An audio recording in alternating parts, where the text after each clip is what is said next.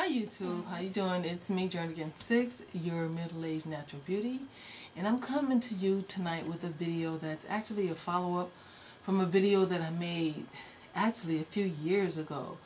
The title of that video is called Fibroids, Hysterectomy, Menopause and Me.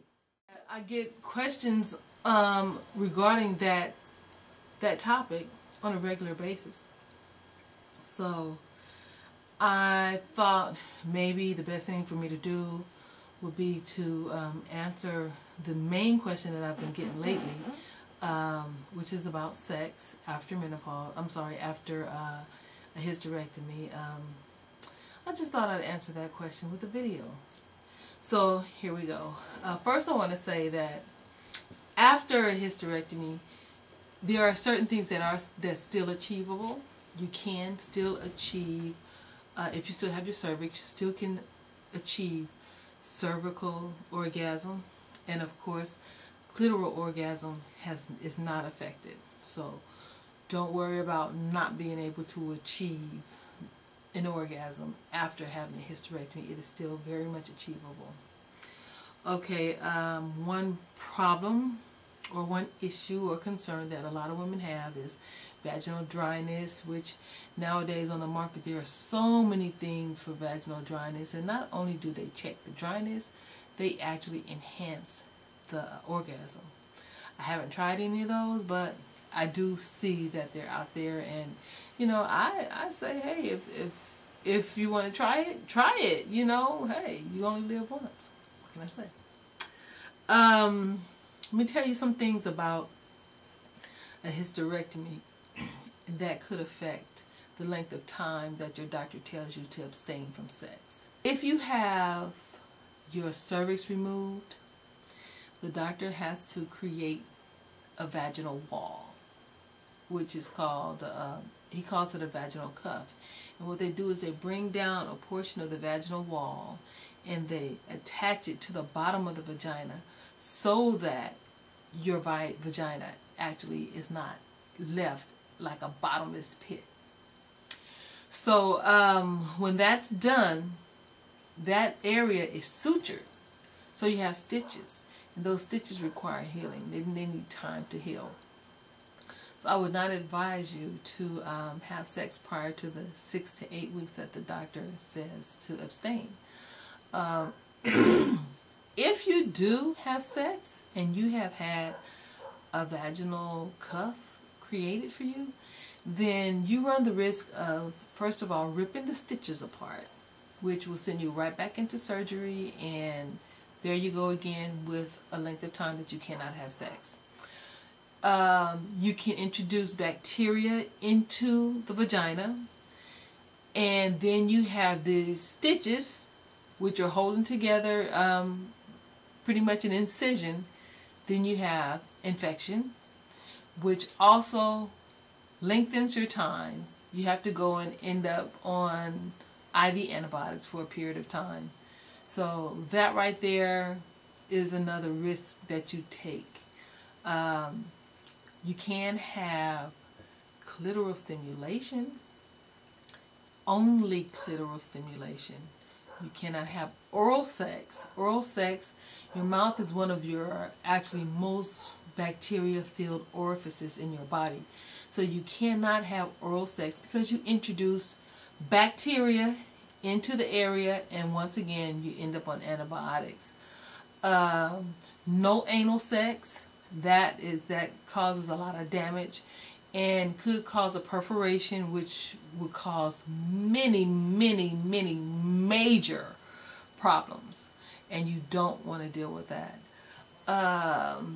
No anal sex, no oral sex. Clitoral stimulation, when I say clitoral stimulation, I mean if you want to use your hand, and if you want to masturbate, fine, you can do that.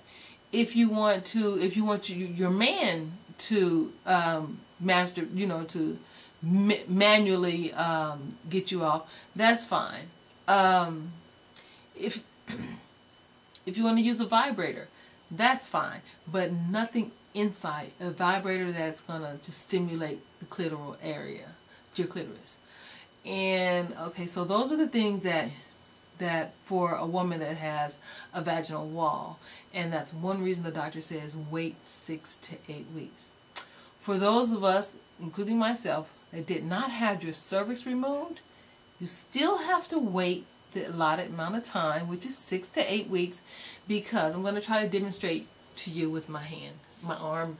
Okay, we'll say that this is your uterus, and the end of your uterus is your cervix, right? And it's like a it's kind of like, it's the end of it, and we'll say like the end of a baseball bat. And so there's a kind of like a wall, and then around it, this canal, we'll say this is a vaginal canal. Okay, so your uterus, having been cut out, you have all this removed. Okay, so then you should have this top part right here, which is the top part of the cervix. It requires time to heal. If you do not give that time to heal and you go and have sex, your biggest complication, the biggest risk that you run is of bacterial infection. And yes, you still could damage the area, because it's like an open wound that needs to be healed. So you wanna give yourself time to heal in these situations. Sex after hysterectomy is actually, in my opinion, much more enjoyable. And not because, so much because, oh, I'm not childbearing age anymore, and I'm not really thinking about having any more kids. Is the pain that I was experiencing from the fibroids is gone. It's gone. So that's a wonderful thing, and it just makes you look forward to enjoying your mate again. So I hope that answered your question. This question, I want to give a shout out to Miss Up North 911. I want to give a shout out to you for actually posing the questions and kind of giving me that gentle nudge to go ahead and make another video. So for all of you that may have any other questions regarding this topic, feel free to hit me up if there's any other video that you would like me to do regarding women's health or any type of health issue or anything. Then please feel free to hit me up. And in the meantime, you guys be nice to each other.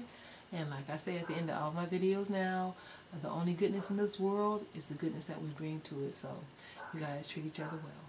Talk to you later. This is Jernigan 6, your middle-aged natural beauty, signing out. Good night.